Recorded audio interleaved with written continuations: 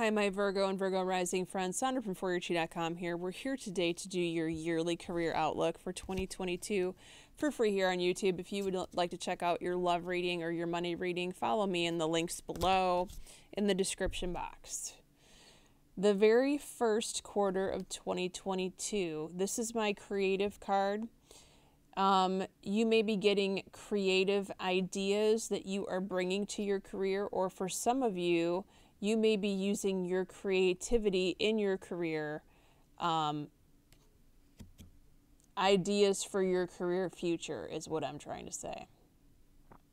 You may be getting information about what you're going to do that's different in the future than what you're doing right now. For others of you, you may be creatively talented where you're actually creating pieces of art and you're selling them. If that's you, then congratulations.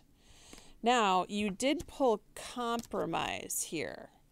So there may be some sort of constraint to your time, or someone may be trying to push you to do something with your career, about your career, that you don't want to do. And especially for those of you who I'm talking about who are artists who are selling your work, this may be a compromise in what you're willing to let go and what you're willing to accept for the price. And listen, Virgos, I'm not worried about you. You guys can handle that piece of it. It's no problem. Now, how are you feeling about this? You feel like you're getting intuitive hits. And the advice card here and how you feel about it is don't stop. Don't stop. Not only receiving this information, but listening to the guidance that's coming to you. Keep going, okay? You're in a good position. Now, the second quarter, you may be feeling a little depressed and kind of low here. You pulled the shadow, which is the moon card in traditional tarot. You're not going to see a whole lot of career-related action, unfortunately, in the second quarter. It's going to be more of a Virgo introverted hermit moment, right, in the second quarter. What is the advice card? It's just no. It's not the right time to shake up or make any major moves here.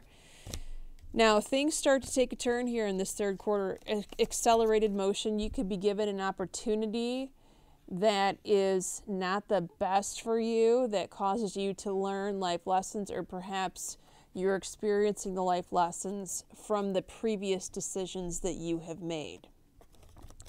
You did pull peaceful resolution here, so I wouldn't worry about this too much, Virgo, and especially because you've got something bigger coming. You've got bigger fish to fry in this fourth quarter. The last bit of the year in 2022, you pulled the karma card, so that tells me major things are happening in your career. Pay attention to them, because you have set this all up in place before you ever arrived on the planet. You have agreed to experience whatever it is that you are experiencing in your career at the end of 2022. And you pulled the advice card. It's up to you. It's up to you with what you do with the events that have taken place here. Do you pick up the pieces and do you start all over again if this is a major shakeup? Do you turn in a new direction? Let's see we always take a sneak peek at the year of 2023, or the beginning of the following year. You pulled deception and envy. Okay, so this tells me that someone is not being completely honest with you, especially if you have made the decision to go in a new direction. I would definitely get some alternative options in what those new directions are at the end of 2022 if you decide to go in a major change your career altogether, or go into a new job, for those of you that have been in a job a long time.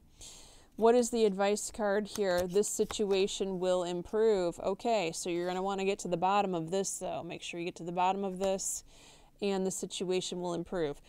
All right, so I'm excited to look at your money and your love. Let's see what's going to happen next for you Virgos in 2022. My favorite people. Many blessings.